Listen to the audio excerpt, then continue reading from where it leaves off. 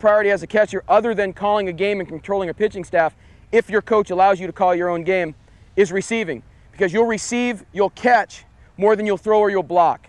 So what I tell my catchers here at FIU, we want to expand the zone 3 to 4 inches on the sides of the plate and up and down. So if the plate is 17 inches, we want to take that pitch and that pitch, and we want to turn that into a strike. We want to take the low pitch just below the knees, again 3 inches low or 3 inches high in the zone. We want to turn that into a strike.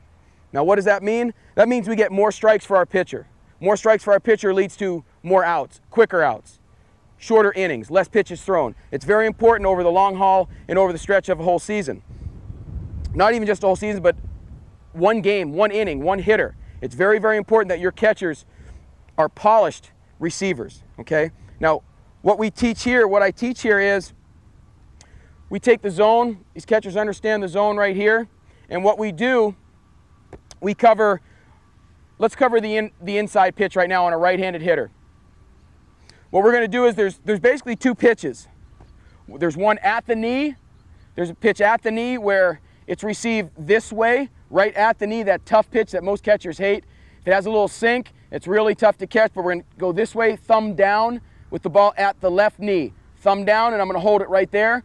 Or the ball just outside the knee, where I'm not going to catch it this way because I don't have a lot of leverage. If a guy's throwing hard or has some sink, he's going to take me out of the zone.